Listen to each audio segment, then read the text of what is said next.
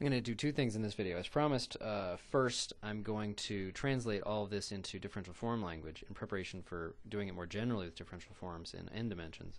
And then there was this extra credit problem which was proving this theorem, and I might as well go ahead and work that out to see. And again, that's going to be something that's going to be generalized in terms of differential forms. So a couple purposes in this video. So first of all, we start out, let's look at theorem 1. What's the translation of this? Let F be a divergence-free vector field. Okay, so that's going to be let alpha be a closed. Now remember, divergence is the D operator when alpha is a 2 form.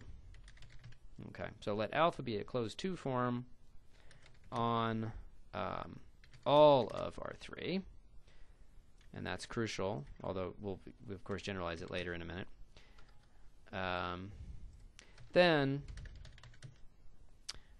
alpha is exact. Oops, not sigma. Alpha is exact, i.e. if d alpha equals 0, then alpha equals d beta for some one form beta. Pretty cool. An implicit description. You calculate, you take your alpha that you're interested in and you look at d of it and you see that it's 0. Is equivalent to an explicit description, a sort of parameterized or constructive description, where you just take any beta you feel like and create alpha out of that. So all examples of the implicit description are created in a very simple way.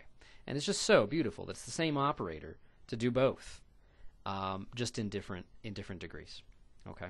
So first question, what's the translation of this guy?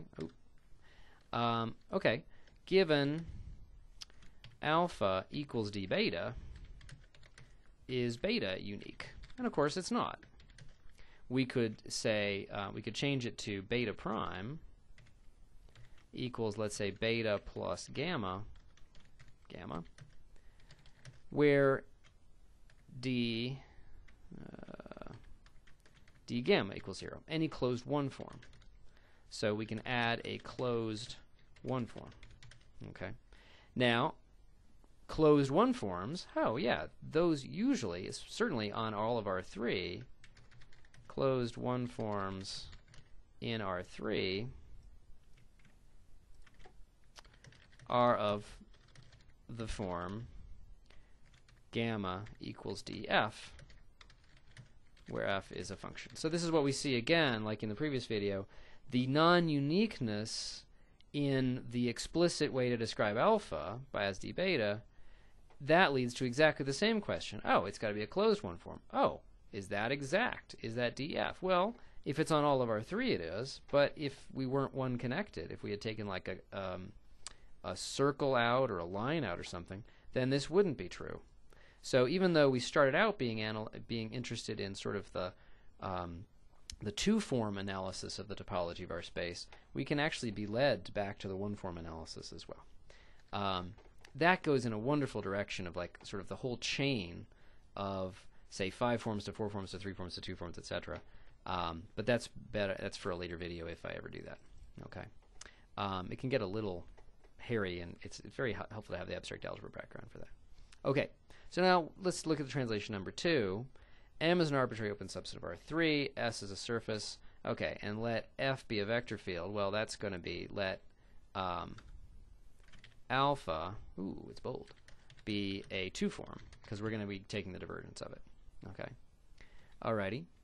And this is going to be alpha. I'll let it be bold. I'm not going to worry about that. Okay, so div F equals 0.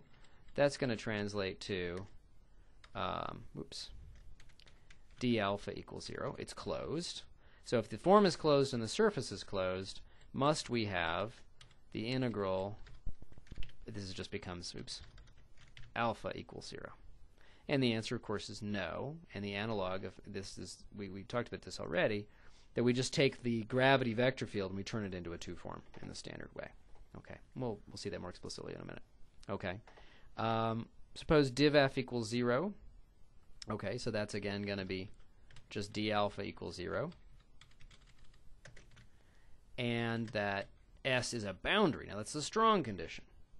Must we have the integral of alpha equals 0? Absolutely. That's just Stokes' theorem. The integral over s, I'm not going to worry about a double integral because I don't usually do that for forms, of alpha. Well, we know that there's a better way to write s. It's the boundary of E. And see how this just becomes so easy. And very, very parallel to what was in the first topology handout that I did a few videos on a while ago. That's going to be the integral over E of d alpha. And that's been assumed to be 0. And we're done. Okay. Now, similarly here, we replace this with a stronger condition. Suppose alpha is known to be exact. Oh, I really don't like the bold there. Oops, let's see. Unbold all. Okay.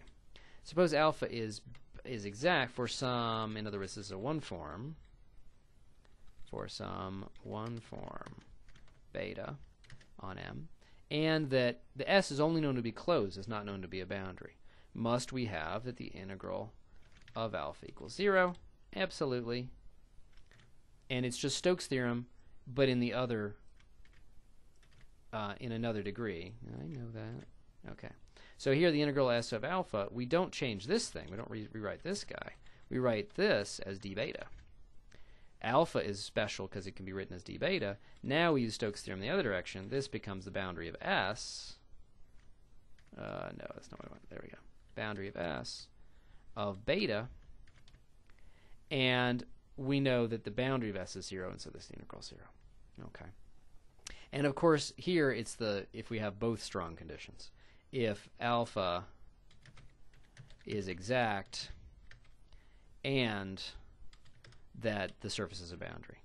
And must we have the integral of alpha? Absolutely, for both reasons. Stokes' theorem applied to the one form beta or Stokes' theorem applied to the two form alpha. Either one can be used to do this.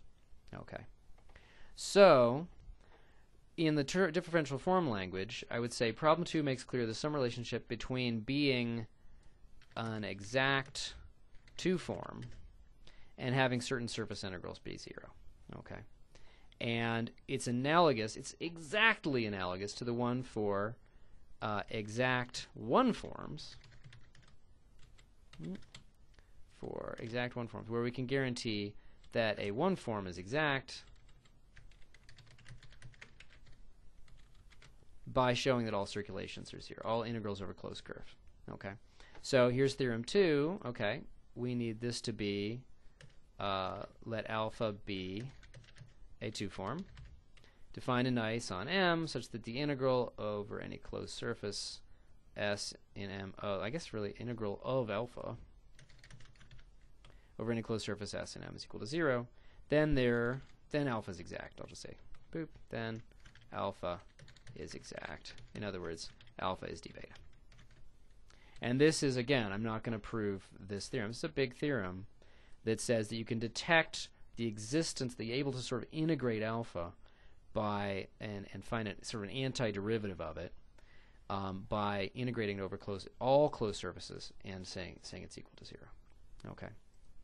So now we can just change this. Let M be a two-connected open subset. Then any closed two form on M, oops, that didn't work, on M is exact. Very, very tight. And the 2 and the 2, it's crucial that those match.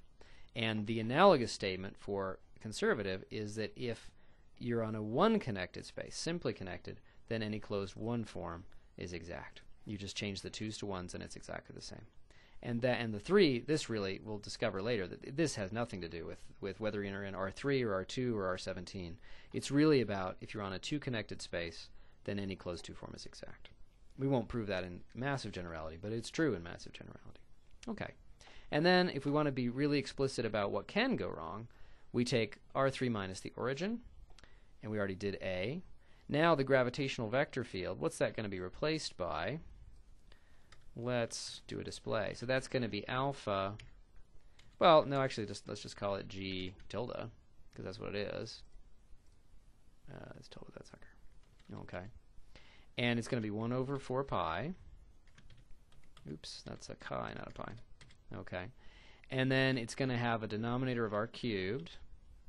And then I need to take the radial vector field and turn it into a two form. We know how to do that. That's x dy wedge dz plus y dz wedge dx plus z dx wedge dy. And that's the standard way of turning a vector field into a two. Oh, this is it's star g tilde. There we go. Wanted to. So the g tilde would be a one form. We really need it to be a two form here, so that it has a flux integral over a surface. And this is exactly the analog. So this, what do we want to show? We want to show that this is closed. Very similar calculation. I'm not going to do it out. It's not amazingly enlightening. This turns out to be a closed form. Go ahead and do the calculation if you don't believe me. But it has non-zero flux. Well, we've basically seen that calculation through the unit sphere. And I'm gonna in another video I'm gonna talk about how you do that more in general. But right now I just want to do the translation. And because it has a unit flux through the unit sphere, it has the same flux through an arbitrary closed surface. Just translating what we did before. Okay. And of course, here if we have, let's say, let's see. Now I'll use alpha for just a random arbitrary closed two form on R3 minus the origin. Let S be the unit sphere, and let A be the integral over that sphere, and this just becomes alpha. Show that alpha minus A g tilde is a curl. I don't need that bold. Oh, no, not a curl, is exact. In other words, if I subtract off the standard, the correct multiple of the standard example, I get something that's kind of trivial, just d of beta. Okay, and the proof is exactly the same, just using theorem 2. Similarly, if I take out endpoints, I'm just going to have all kinds of multiples of shifted versions of this Coulomb or gravity vector field or whatever you want to call it, and in order to turn an arbitrary closed two form and modify it to be exact. Okay, actually I'll save even for a different video the extra credit because it's a different kind of field.